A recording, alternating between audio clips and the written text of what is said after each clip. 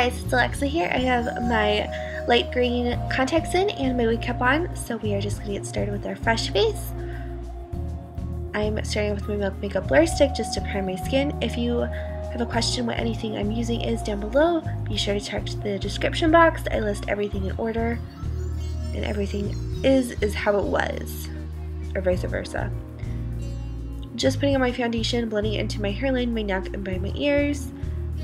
Making sure to powder this bad boy in, just because I do get a little oily throughout the day, dry, oily. I'm combo. I'm weird. I'm just carving out my cheekbones, around my temple, a little bit around my forehead, just giving myself a little bit of dimension. Mew Lettuce, she's just kind of really shy. There's not like, nothing like, she's not too loud. She's not overly arrogant. She's really like a source of inspiration, I feel like, for a lot of the girls.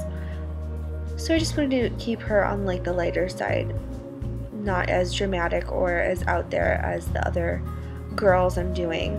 So she's definitely the one I didn't spend a lot of time on, but I just feel like she wouldn't wear that much anyway.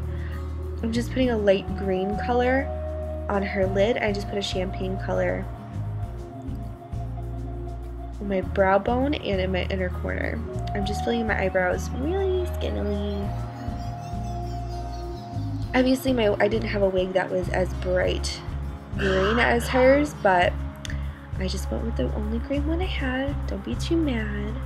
I'm putting mascara on, and I am putting a little bit of a peachy blush on.